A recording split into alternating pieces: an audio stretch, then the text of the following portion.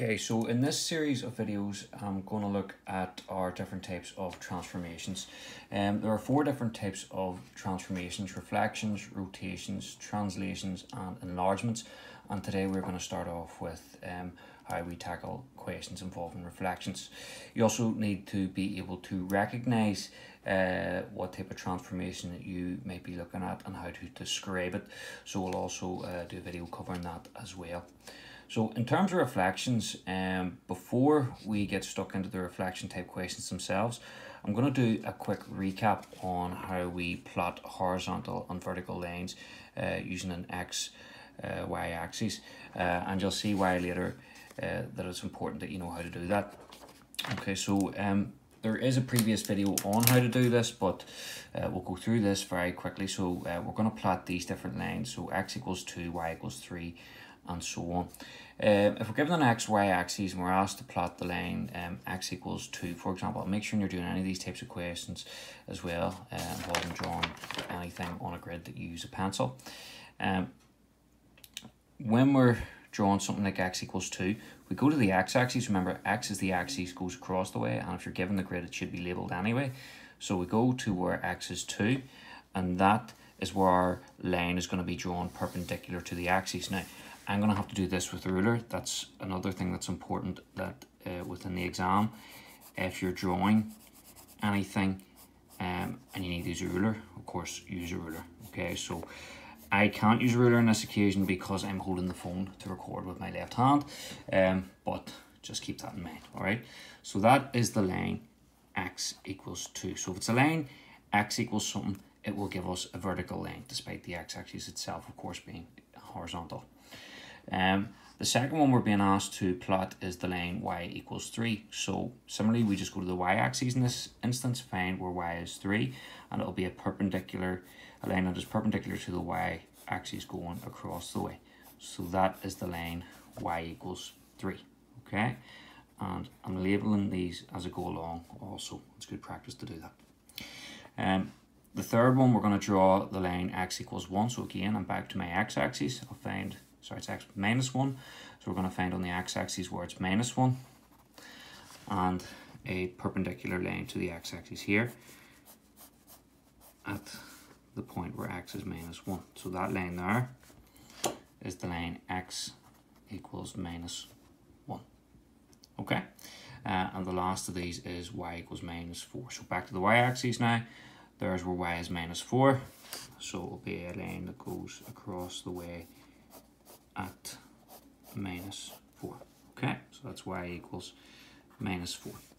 A couple of other things just to take note of.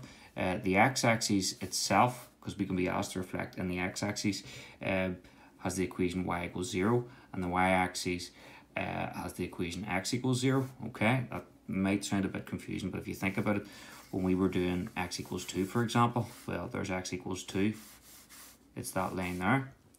If I was to do X equals 0, there's where X is 0, and it's perpendicular to the X-axis, which of course is the Y-axis, and it's the other way about with the Y-axis where X equals 0. Okay, diagonal lines X equals Y or Y equals X. I'm also going to show you how to do these because we will look at a question involving a diagonal reflection. Okay, so the line X equals Y or Y equals X goes through each of these points here, because when X is 1, Y is 1, when X is 2, Y is 2, hence X equals Y or Y equals X. So it'll be a diagonal line going this way. Okay, and that's something you could be asked to plot. We will also, of course, look, and I have looked at previously, plotting straight line graphs, but we'll treat that as a separate topic for now. Also, the line X equals minus Y or Y equals minus X, same sort of thing. This is a diagonal line that goes this way. Okay.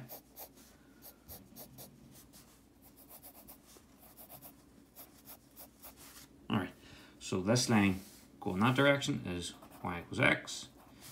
This going this way is Y equals minus X. Okay, so just keep an eye out for that, and that is a quick recap on how we plot horizontal and vertical lines, and I've also added in those 2 diagonal lines as well. So back to looking at the questions involving reflections.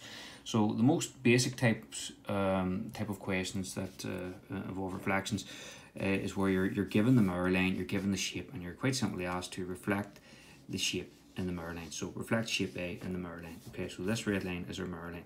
Now, what I do is I reflect each corner of the shape at a time, and I join them up as I go. So how I do that is I count the distance of the point from the mirror line. So this point here is 1, 2 away from the mirror line. So I go to the opposite way, 1, 2, and that is where that point is reflected.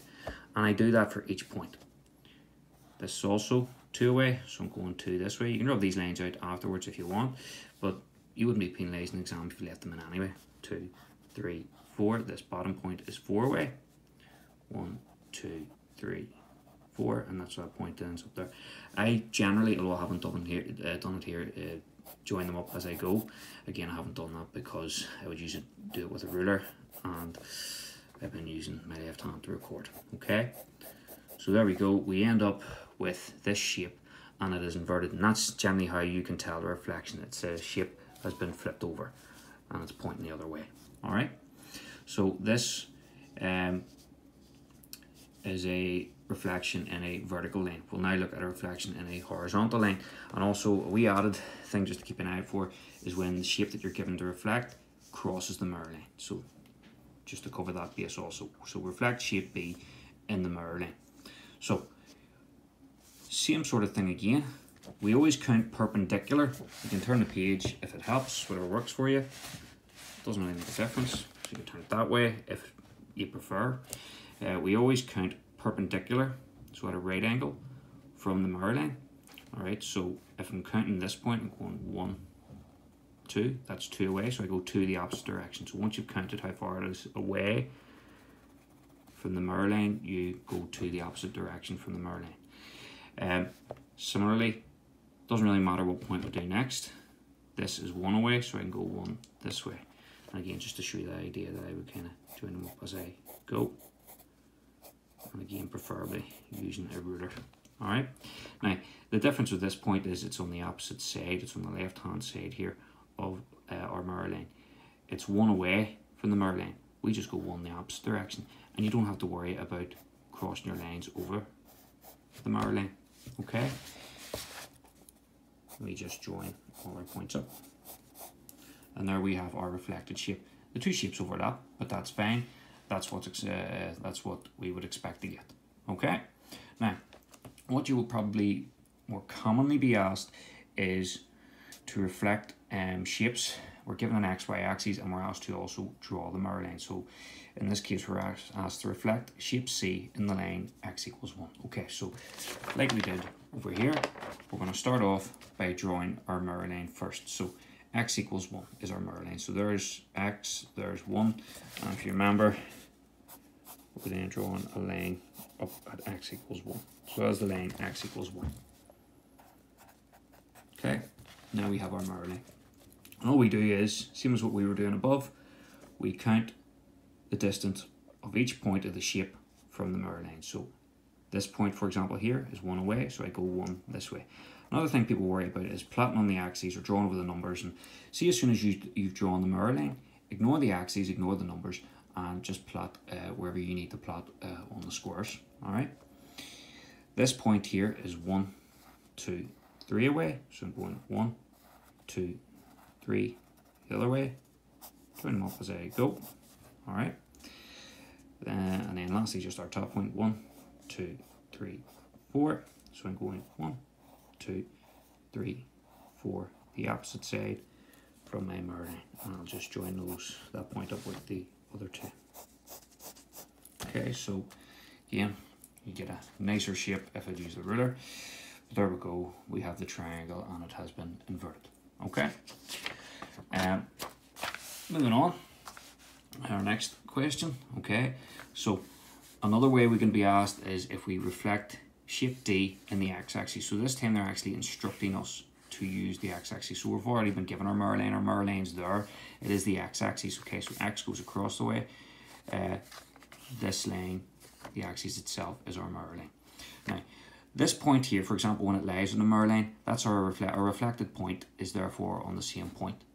All right, so the corner here on shape D is 0 squares away, so the only way of doing that is realizing that the reflected point is there also. Okay, so make that nice and big if that helps us remember it. Moving on, we'll reflect this point. It's 1, 2 away, so we go 1, 2 the opposite way, and just join up as we go. So the reflected shape and the original shape will actually touch each other. 1, 2, 3, and then it's also 1, 2, 3. Okay, join them up, and there we go. Inverted triangle. All right. The last type of example I'm going to look at with this is where we're doing a diagonal reflection. Okay, so we're asked to reflect shape E in the line y equals x. So if you remember, y equals x was this diagonal line here. So first off, we need to plot our mirror line. Okay, so 1, 1, 2, 2, 3, 3. That's the way that line would go. I can continue it down here as well, but I know from looking at it, I won't really need this space in the XY axis down here. All right. Now, one of the things I generally do to help me with the diagonal reflection, because it can be awkward, is I turn the page so that the mirror line is pointing away from me. Because remember, we always count perpendicular from the line. So like I'm counting in that direction, okay? So if I look to reflect this point first off, this point is 1 diagonal square away. So I have to go 1 diagonal square the opposite way. When you're doing diagonal reflections, what you also have to keep in mind is if I was to reflect this point, you can end up with half squares, okay? So this point here is half a diagonal square away, so I have to go in half a diagonal square the opposite direction, okay? So that's why I like to turn the page in that direction with the mirror line pointing away from me, so it's clear that I'm counting in a direction perpendicular from the mirror line. The last point, okay, sorry, just to keep a good practice, join the points up as we go. The last point I need to reflect is here. So again, going 1, 2. You can draw a perpendicular line if that helps. I'm going 1, 2, 2 diagonal squares. So I'm going 1, 2 the other way. All right. And again, just join that up with the points I've already plotted. Okay, so there is my triangle. And I can tell by looking at that orientation that it is correct. Okay, so just like anything, the best way to get better at these types of questions is lots of practice. I'll put some practice questions at the end of the video for you to try, and anything else at all, just let me know. I'll also look at a later video on how we describe reflections and other transformations, but we will cover the transformations first so you know how to recognize each of them.